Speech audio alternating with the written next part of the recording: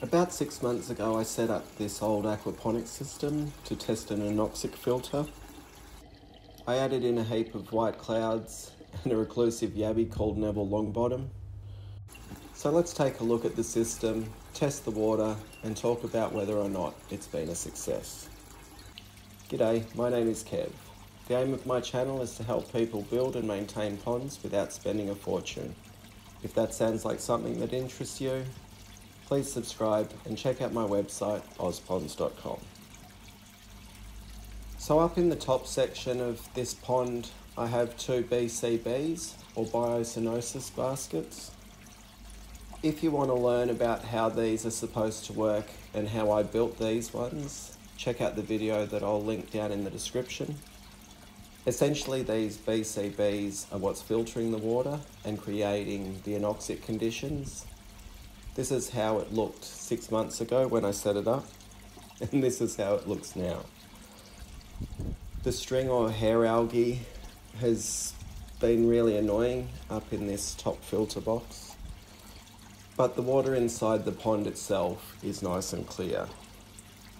I've been feeding at least once a day, and I haven't done a single water change on the pond in the 6 months. 3 months ago when I tested the water, the nitrates were creeping upwards.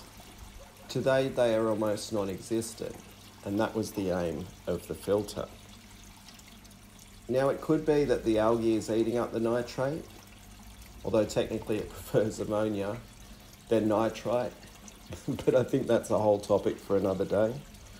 Either way, the algae has become part of this pond's filtration system at the moment. I have been manually removing the algae and adding some diatomics to try and get diatoms rather than the string algae. And it has slowed the growth, but it hasn't eliminated it as yet.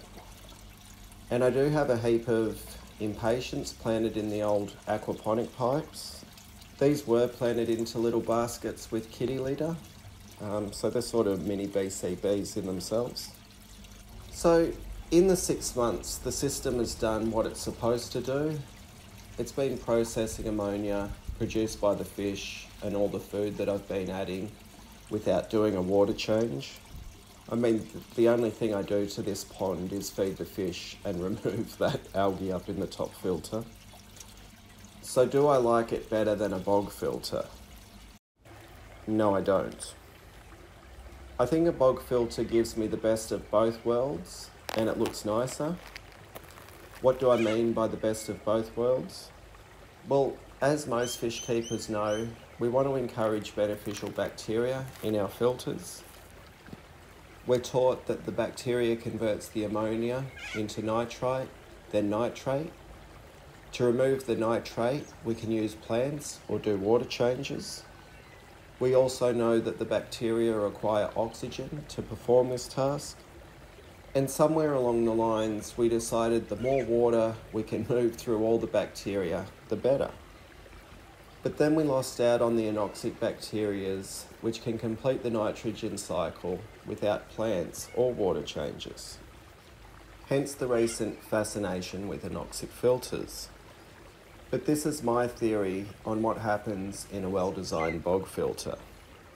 The water that is coming into the bog is rich in oxygen.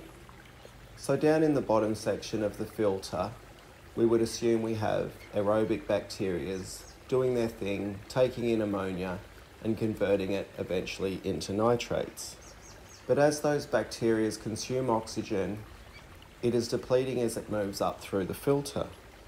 At some point, it most likely becomes anoxic, which means very low in oxygen. So now we also get the benefits of the anoxic bacteria. Now it also stands to reason that it's possible that as the oxygen is further depleted, we get some anaerobic zones. But that should be occurring much closer to the surface, and once the water is exposed to the air, it's going to become reoxygenated. This is also why we tend to have the water splashing back into the pond to help the water mix with the air. So when I think about it, this is exactly how a natural body of water would be. We would expect to find aerobic zones, anoxic zones, and anaerobic zones. So that's what I believe the bog filters are achieving, a more well-rounded filter, imitating nature.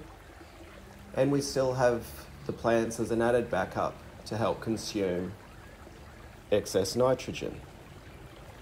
So that's what I personally think is happening. I could be dead wrong, but either way, I don't care. Bog filters work for me and they work really well, and so I'm going to stick with them.